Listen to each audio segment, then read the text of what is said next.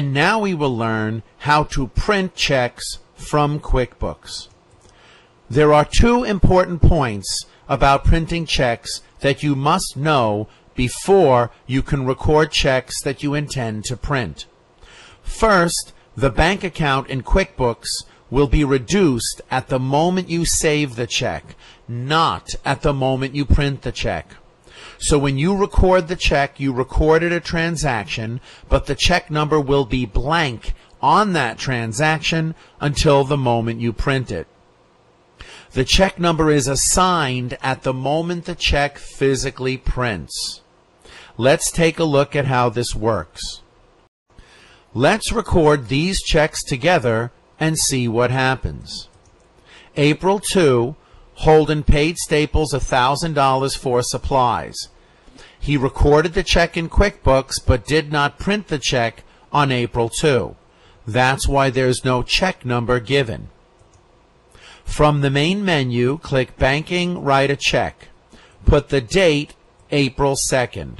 Put the vendor as Staples.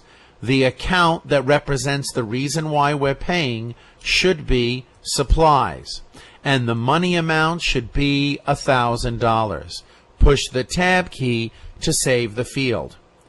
Now, we already learned how to record a check in the previous video, but the most important thing here is that when we look on the main tab of the ribbon and we look in the center of the ribbon, the Print Later command is checked. Because it's checked off, we do not have a field to record the check number at the moment we record the check. We will leave this command selected and checked, which means we know we're going to print this check later and assign the check number later. When we click Save and Close, we notice that supplies did increase by 1,000 and cash and bank did decrease by 1,000. When we double-click Cash and Bank and scroll to the bottom, we see that the April 2nd check, let's do this, we can see that this April 2nd check did reduce the bank account by 1,000, but the April 2nd check does not yet have a check number. The April 2nd check will have a check number at the moment that we print it. You might want to pause the video in this position while you record the next two checks. That would save us time. Before I display the next two checks, just make sure that the Select Print Later command is selected to make sure that QuickBooks knows you are printing these two checks later, not at the moment you record the transaction. That's the reason why I am not giving you a check number for these next two checks before you record them. So let's imagine on April 3rd we paid UPS $150 for delivery, and let's imagine on April 4th we paid Verizon $80 for a prepaid phone card. Please record these two checks while the video is paused, and I will record them myself to save time. After you record those two checks, your balance in the cash and bank account should be $30,823. Double-click and look at the very bottom and see if you recorded the checks properly. If you did, it means these last three checks that we just recorded should have no check number at all. That's because when we recorded these checks, we indicated the command Print Later. Before you physically print the check, you have to take the physical checks from the box and place them in the printer.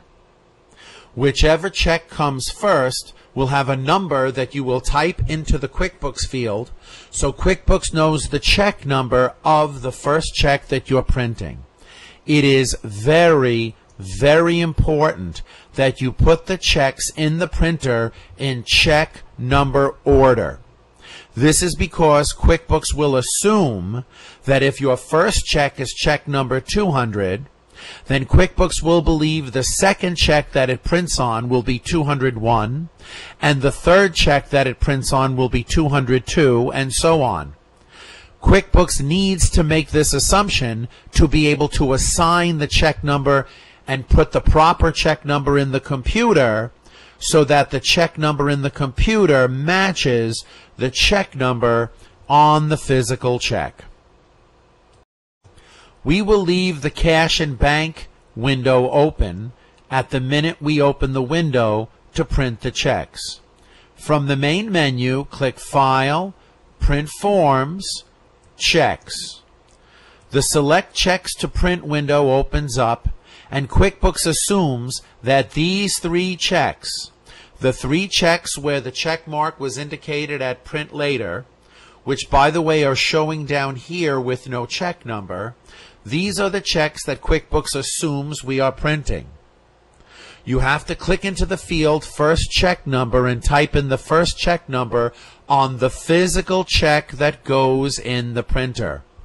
If you put in 200, QuickBooks will assign the number 200 to this one, and assign the number 201 to this one, and assign the number 202 to this one, because QuickBooks assumes that you want these checks printed in order, and QuickBooks assumes those are the numbers on the physical checks that are in the printer.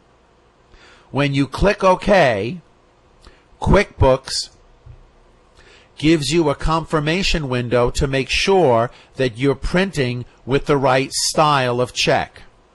You could order the checks from QuickBooks either in voucher, standard, or wallet style.